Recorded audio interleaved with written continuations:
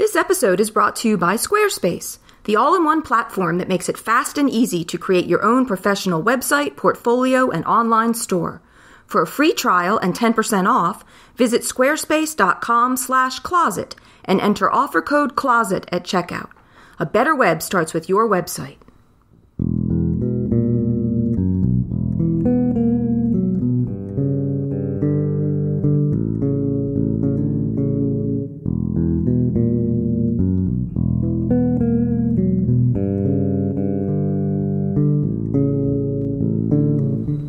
Welcome to Futility Closet, a celebration of the quirky and the curious, the thought-provoking and the simply amusing. This is the audio companion to the popular website that catalogs more than 8,000 curiosities in history, language, mathematics, literature, philosophy, and art. You can find us online at futilitycloset.com. Thanks for joining us.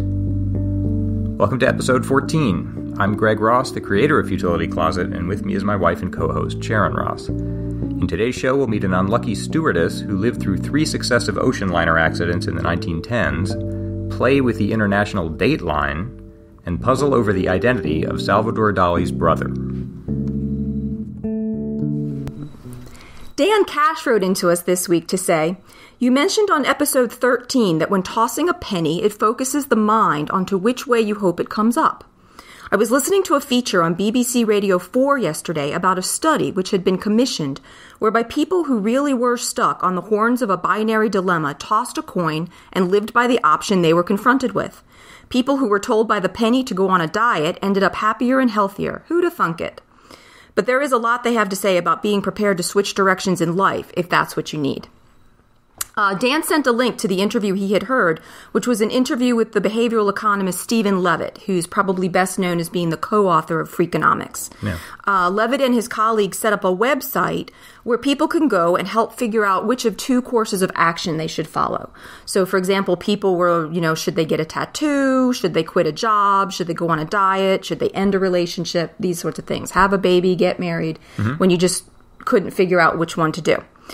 Basically, the way they set the website up is it takes you through some steps to help you think through and perhaps resolve your dilemma if you can. But if you find yourself still stuck, basically they'll flip a coin for you. And then you're supposed to follow whichever path the coin indicates for you. That's good. Yeah. And then what they were doing is they were sending follow-up questionnaires to people to see, did you follow the coin's advice and how did that work out for you? The goal of their project is to learn whether or not there are any systematic rules that they can figure out to help people with decision making. So, like, do people who make changes tend to be happier? Do people who keep the status quo tend to be happier? They just wanted to see, could they see any big patterns here? Stephen Levitt made the point that it's hard to do research on decision-making in the social sciences. If you think about it, you can't really randomly assign people to get married or to have a baby. Yeah. And if you study groups who did one versus the other, the groups could differ from each other in significant ways.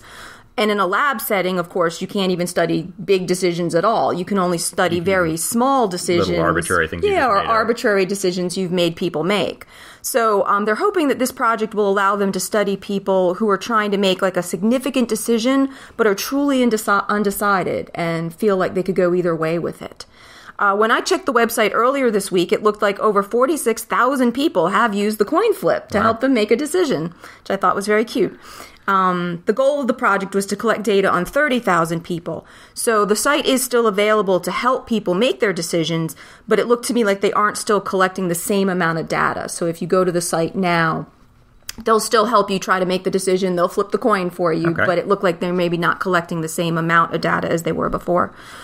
Stephen Levitt said that they're currently analyzing their data, and so far, the only finding that really stands out is that people who were told to go on a diet by the coin toss and did so were significantly happier than those who didn't, which Dan had referenced in his email. That's the main finding they've found so far. So maybe the answer is always go on a diet if you're undecided. In the interview, Levitt said that he thinks that in general people shy away too much from making changes. That he was saying that change usually has short-term negatives or costs that are usually very apparent, and there's just this hope of a long-term benefit that's a little more abstract. Yeah, because that's out in the distance. If you're going to start a diet, you know that's going to entail some short-term unpleasantness that you don't want to face. Yeah. And it's balanced by some imagined Right, hopeful. I'll be happy sometime way in the future, but that's not as immediate. Right. So he was saying, and that in general, people tend to weigh near future considerations more heavily than distant future considerations when they're making any kind of decision. So you see the near future consequences as more immediate, obviously, and weigh that more heavily. That makes sense. Yeah. So he thought that doing this coin toss might give some people the push that they need to just break the status quo and finally make a change. Additionally, he said that people may tend to put off decisions in general. You have this idea of, well, I'll just, keep doing what I'm doing today and I'll figure out tomorrow if I'm going to quit my job, or I'll decide next week about going on the diet, and you just keep putting off making the decision.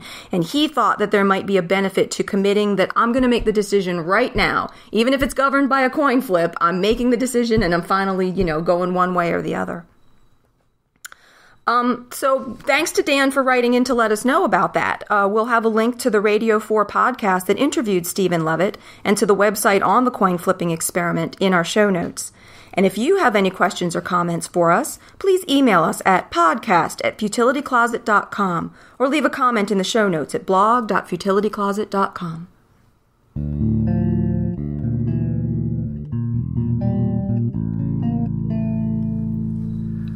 Most people know that the Titanic was a member of the White Star line of ocean liners, but I think most people don't know that it was actually one of 3 of these colossal ocean liners in the second decade of the 20th century. Titanic had 2 sister ships in that line. One was called Olympic, and the other was Britannic. They were called the Olympic class of ships. They were intended to be the largest and most luxurious ships to operate on the North Atlantic, just these unthinkably huge ocean liners. And the interesting thing about the 3 of them is that all 3 of them were under a cloud, sort of. We know what happened to Titanic, and Britannic also sank, and Olympic was involved in an accident early in her career. What's amazing is that there was one stewardess who was involved on all 3 of those and present on them on all 3 accidents, just by terrible bad luck. Her name was Violet Jessop, and she was marvelously stoic. She was 23 years old when she signed on first with the Olympic in 1911, and Olympic was just departing England on her 5th voyage when she got into this freak accident off the Isle of Wight with a Royal Navy cruiser called the HMS Hawke. This maritime historian I've been reading, John Maxtone-Graham, says, "It was one of those incredible convergencies in full daylight on a calm sea within sight of land where 2 normally operated vessels steamed blithely to a point of impact as though mesmerized." Wow. There seemed just no accounting for it. Basically, the cruiser just stove right into the side of this giant ocean liner and actually sliced open the second-class cabins, and it was only because it happened at lunchtime that they were empty. People were up in the dining saloon 1 level up, so there were no casualties. It could have been much worse. It's just kind of alarming that it seemed to happen for no clear reason.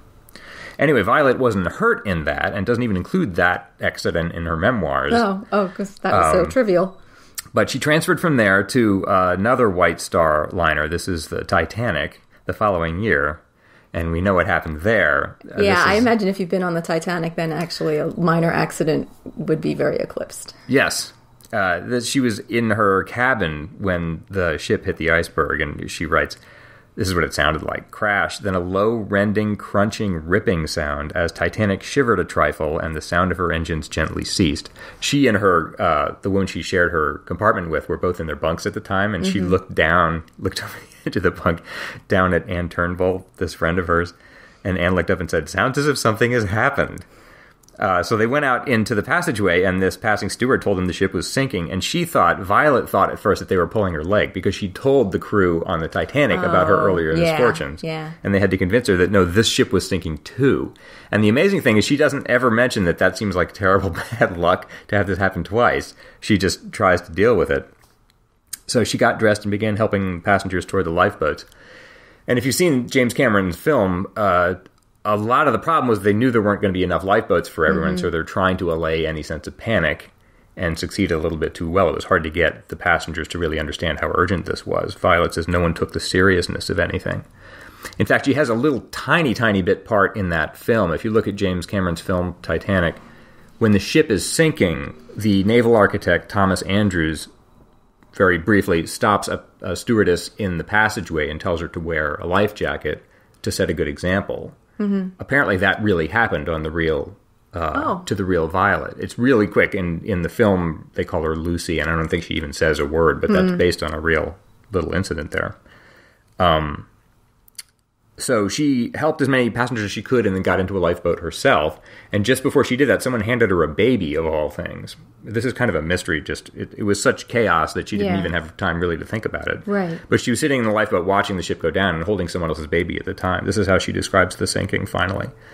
A tiny breeze, the first we had felt on this calm night, blew an icy blast across my face. It felt like a knife in its penetrating coldness. I sat paralyzed with cold and misery as I watched Titanic give a lurch forward. One of the huge funnels toppled off like a cardboard model, falling into the sea with a fearful roar. A few cries came to us across the water, then silence as the ship seemed to right herself like a hurt animal with a broken back. She settled for a few minutes, but one more deck of lighted ports disappeared. Then she went down by the head with a thundering roar of underwater explosions, our proud ship, our beautiful Titanic, gone to her doom. So that's the second ship, the second White Star Olympic-class liner that she's been on. Oh, yeah, right. That's been in some dreadful mishap. She spent the night, as everyone else did, in the lifeboats and was picked up by the Carpathia. And on the deck of the Carpathia, she was standing there sort of numb and freezing. Yeah. And someone came and took the baby from her. And she said she was so just already bewildered that she didn't really register what had happened. But she did write later, I did wonder why, whoever its mother might be, she had not expressed one word of gratitude for her baby's life. So she got through that okay, but endured a lot of teasing because the one thing that she couldn't find on the Carpathia was a toothbrush, which apparently she wanted very badly and complained about that and just took all kinds of teasing for that later on in her life. Her brother Patrick told her, never undertake another disaster without first making sure of your toothbrush. Right. But that was all the complaining she would do. She's had 2 ships in calamitous disasters around her, and she's sort of adapting to learn, okay, next time this happens, I got to get a toothbrush. Right, carry a toothbrush. So now she's been on 2 of the 3 Olympic-class liners. She switched to the last one, the Britannic. It's amazing to me that she would be even willing to go back to sea again. That's just amazing to me. But she does, and meanwhile, World War I is starting. So this is November 1916. She's working on the Britannic, this other gigantic White Star liner, which has been sort of enlisted as a hospital ship to work during the helping wounded soldiers during the war. And there was a nurse on board who was sick. So Violet was in the pantry making up a tray for her when she heard another terrible noise. Suddenly there was a dull, deafening roar. Britannic gave a shudder, a long, drawn-out shudder from stem to stern, shaking the crockery on the tables, breaking things till it subsided as she slowly continued on her way. We all knew she had been struck. So that's 3 now. Oh. It had hit a mine in the Aegean Sea. She said the difference between this and the Titanic is that everyone cleared out now. I think because it was wartime, there was no need to urge people to act quickly, which is a good thing because Britannic went down quickly, went down in 50 minutes. So she went below and helped the nurse, got her into her lifeboat, and then ran to her own cabin. She said the passageways were already sloping. And she sorted out the things she wanted to take, which were the things she said she treasured most: a ring, a clock that had been a gift from a friend, her prayer book, and a toothbrush. I was going to say, yeah, she had to get the toothbrush. She said she was determined not to be sunk without one again, which is a very good attitude. And this was by far the worst. Each of the 3 sinkings, they get worse and worse as she goes along, unfortunately. When she reached the deck, there were only 2 lifeboats left aft on the port side. So she got into the last one, and the odd thing is when it went down, as soon as it hit the water, all the people in the lifeboats in that area jumped overboard into the water. And she couldn't understand why at first until she turned around and saw that the propellers, these giant propellers, were spinning and drawing in the lifeboats and cutting them to pieces. What was happening is the ship hadn't quite sunk yet, and the captain was desperately trying to get it into shallow water before it could sink. And he didn't realize there were lifeboats back there that he was cutting up while he was doing this. So she wasn't hurt. What she wound up happening is that she herself jumped overboard as well. She said it was the first time in her life she'd been underwater. She sank, she came up, hit her head quite badly on the keel, and then found a man's hand and came up. So she wasn't hurt there and managed to get into the lifeboat. And actually they lost the ship, but there only 28 lives were lost on the Britannic. The total was low because it wasn't carrying any patients at the time it hit the mine. But this historian, Maxtone-Graham, says if it had had the full complement of patients at the time, the death toll likely would have been even higher than Titanic's. Right. So she sat in another lifeboat just as she had, 4 years before, and watched this ship sink. She says, just like the Titanic, her stern rose straight into the air at the last and then slid quickly out of sight. There's a great last scene here She writes in her memoir, afterwards, while I was brushing my teeth, trying to get rid of some of the oil and cork dust, there's a knock on the door. Assistant matron looked in. She evidently thought it superfluous to congratulate me on being still alive or to inquire if I were hurt. What she did say, however, was, "Wherever did you get that toothbrush?" I replied rather weakly, as I was afraid if I spoke I would retch. I brought it with me. Her look of astonishment and suspicion led me to wonder if she thought I was in league with the enemy and had prepared a weekend bag before joining the lifeboat. So she got through all three of those, and with that was the end of her bad luck. I think everyone gets a compliment of bad luck in their lives, and most of us sort of spread it out evenly, but some people it's all compressed into 5 years or so, and then you get it over with and you're done. She lived for another 55 years and died of heart failure in 1971. I wonder if she still had all her teeth. That's a good question. The interesting thing is that this writer, who I'm getting all this from, John Maxtone-Graham, was in that way much later in 1970 was setting out to write a book about this era of the giant ocean liners, and asked his mother, who had spent a lot of time crossing back and forth on the Atlantic, if she knew anyone who we might interview for this book. And she remembered this stewardess, Violet, who had apparently sat up with her when she was feeling unwell on one of these crossings. And they became friends, basically. So he recommended that her son talk to Violet. Right. But the interesting thing is, at that point, Violet was at the end of her life. She was 82 years old, and she told Maxtone-Graham, "I was the first writer of any kind to ask her about her experiences aboard either Titanic or Britannic." And she died the following year. Wow. So it's just a coincidence that he wound up talking to her, and it sounds like if he hadn't, then no one would ever know any of this. This wouldn't have been recorded at all. Yeah. So there's sort of a double. I'm kind of amazed at the story for two reasons. One, that this would happen to anyone. Yeah. Second, that she took it as well as she did. And third, that it almost was entirely lost. So she wasn't going to share it with anyone. She had written up a memoir that did get published later, but he wound up editing it. So there's all sort of a tenuous link there that any of this got out at all. Interesting. We'll have a link to the post about Violet, as well as a photo of her in our show notes.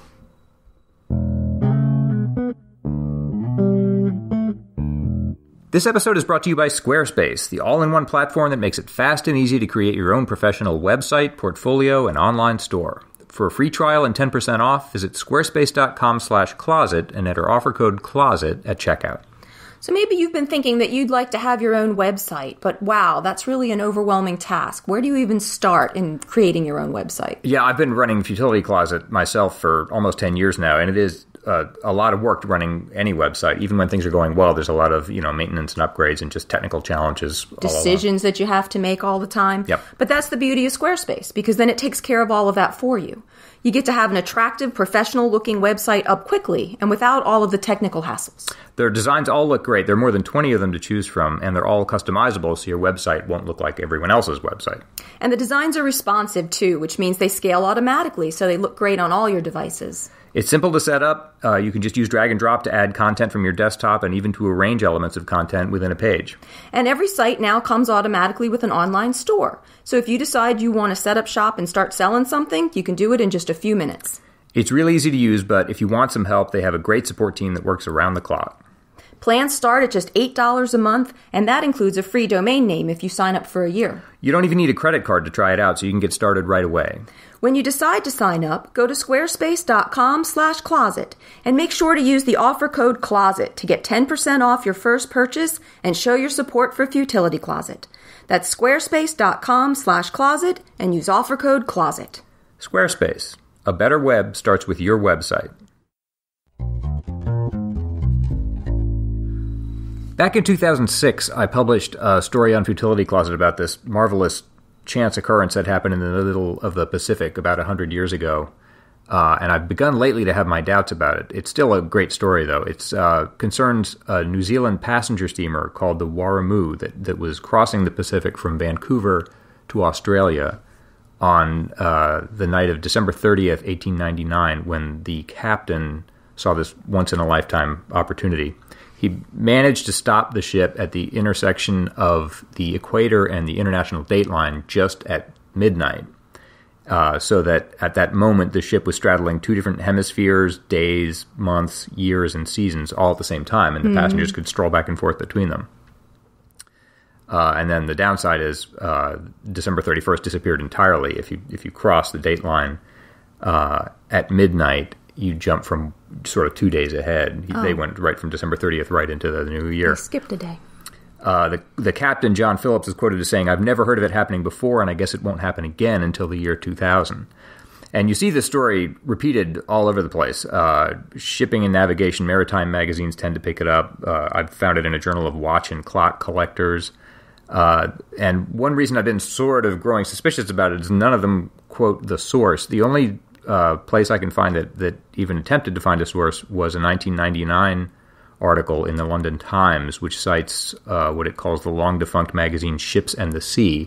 And if you track that down, that dates from 1953. So it seems fishy that such a wonderful story wouldn't have been reported contemporaneously. I can't find any accounts from 1900. Right, so nobody started actually reporting it until 1953. So I've been wondering where it did come from, and I think I have a guess at least.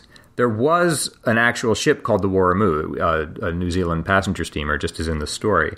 And that's actually the ship that Mark Twain was taking across the Pacific to collect experiences for what would become his book, Following the Equator. And there's a part in that book, Chapter 5, when he's sort of meditating about, they're approaching the dateline going west, and he's meditating on what that will mean. And that's actually an entertaining passage in itself. This is in September 1895. They're traveling west from Vancouver to Australia. He says, September 8th, Sunday. Tomorrow we shall be close to the center of the globe, the 180th degree of west longitude and 180th degree of east longitude. And then we must drop out a day, lose a day out of our lives, a day never to be found again. We shall all die one day earlier than from the beginning of time we were foreordained to die. We shall be a day behindhand all through eternity. We should always be saying to the other angels, fine day today, and they will always be retorting, but it isn't today, it's tomorrow. We shall be in a state of confusion all the time and shall never know what true happiness is. And the next day he writes, sure enough it has happened. Yesterday it was September 8th, Sunday. Today, per the bulletin board at the head of the companionway, it is September 10th, Tuesday. There's something uncanny about it, and uncomfortable. In fact, nearly unthinkable and wholly unrealizable when one comes to consider it. While we were crossing the 180th meridian, it was Sunday in the stern of the ship where my family were, and Tuesday in the bow where I was.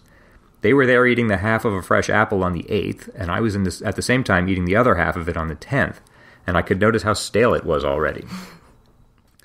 The neat thing about this is that this actually would work in principle. Ideally, you'd want to shift the whole thing up 1 year because the year 1900 belongs to the 19th century and not to the 20th. So it doesn't actually straddle 2 centuries either right, but way. if you did that, if someone did this with a ship heading southwest at midnight on December 30th, 1900, so that it crossed that intersection of the equator and the international dateline just at midnight, the bow would be in 1901, Tuesday, summer, January, the 20th century, and the southern hemisphere, while the stern was in 1900, Sunday, winter, December, the 19th century, and the northern hemisphere.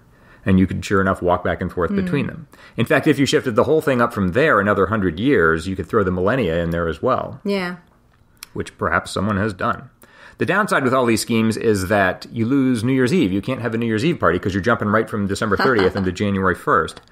But this Time story actually threw in, I hope this actually happened, I don't know. There was a Memphis couple, Kanzi and Cheryl Takayama, who had arranged to celebrate New Year's Eve in Sydney, and then when that was over, to take a morning flight to Hawaii so they could, across the dateline, so they could celebrate it again. Oh, so they had 2 New Year's Eves. We'll have a link to our post about the Warramoo, to Mark Twain's meditation in Following the Equator, and to a collection of further puzzles and oddities regarding the international dateline in our show notes.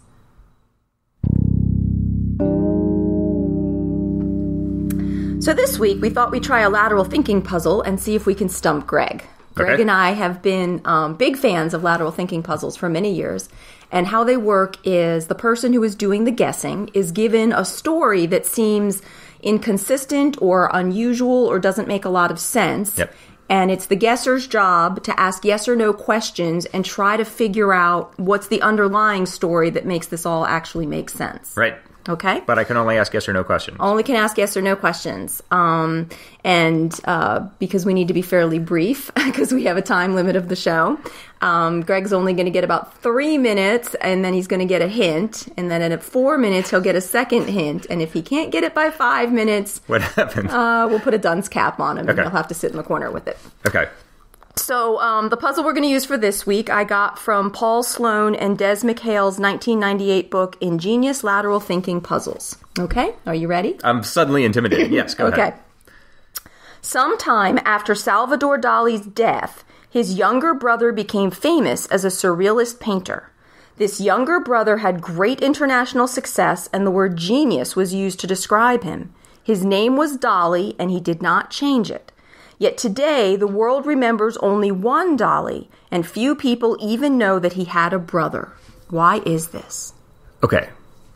The first thing with these things is to test every assumption. When you say Salvador Dali, you mean the artist, the painter. Yes. And he had a brother. Yes. Not a half-brother or a robot or a werewolf or something. Do you know the brother's name by any chance? Yes. Oh, you're not going to tell me. Is that important? Do I need to know it? Yes. Oh, crap. All right. I can't just guess that outright. Okay. Moving on. Okay, so this happened after Salvador Dali's death, right? What happened after Salvador Dali's death? The brother became famous. Yes. Okay. So the brother wasn't famous at the same time as Salvador. Is that true? I can't answer the question as it's worded. Okay, Salvador Dali had this big celebrated career as a painter. Okay. And then he died. Okay. And then some time passed. Okay. And then his brother became famous. Incorrect. Okay. Salvador Dali had a big celebrated career as a painter. Yes. And then he died. Yes. At some point, his brother became famous. No. All right. All right, skip that. His brother participated in Salvador's fame? No. Is it that when we say they're brothers, you mean what I'm thinking of Yes. is what most people think Yes. of as brothers? All right. Were they both painters? No. Did they have any other brothers? Are there other people involved? No. Just the two of them? Yes. And you said he wasn't the brother, whatever his name was, wasn't a painter. Right.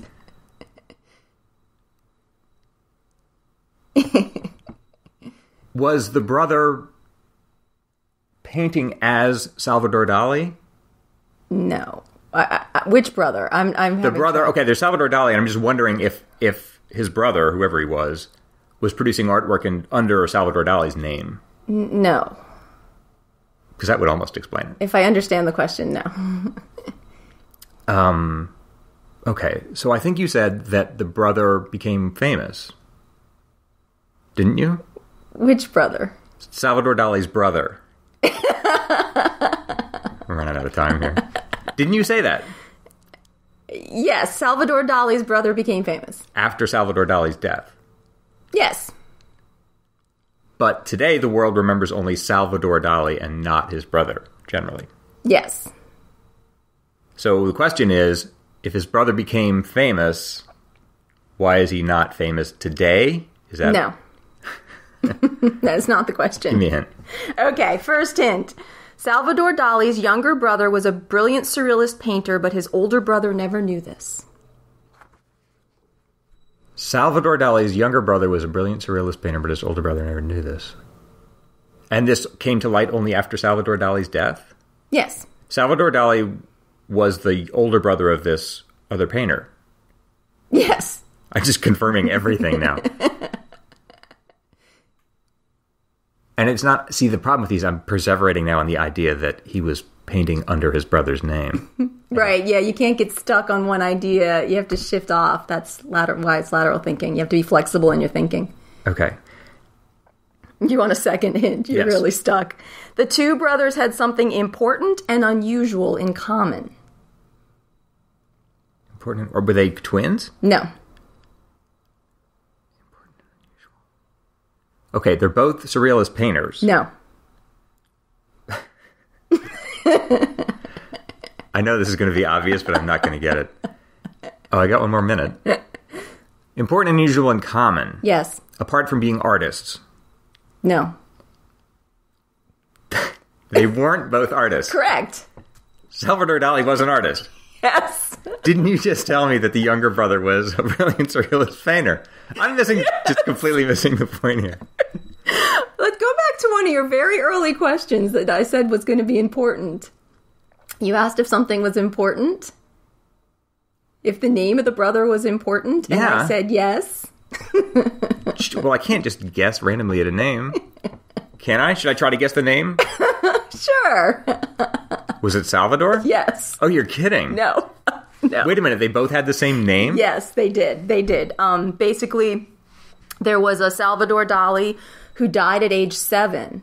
And then 9 months later, his parents had another child and also named that child Salvador.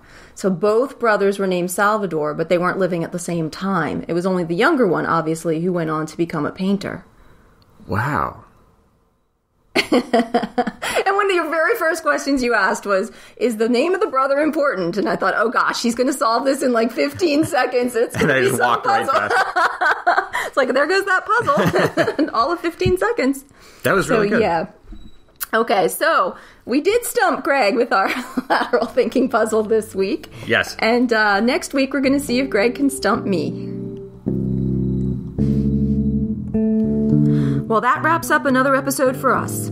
You can see our show notes at blog.futilitycloset.com, where you can post comments or questions, listen to past shows, and see the links and images mentioned in today's episode.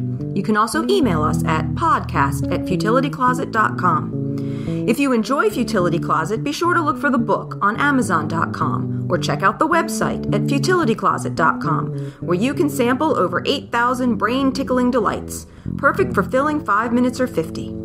If you'd like to support Futility Closet, you can help spread the word about us, leave a review of the book or podcast on Amazon or iTunes, or click the donate button on the sidebar of the website. Our music was written and produced by Doug Ross. Futility Closet is a member of the Boing Boing family of podcasts. Thanks for listening, and we'll talk to you next week.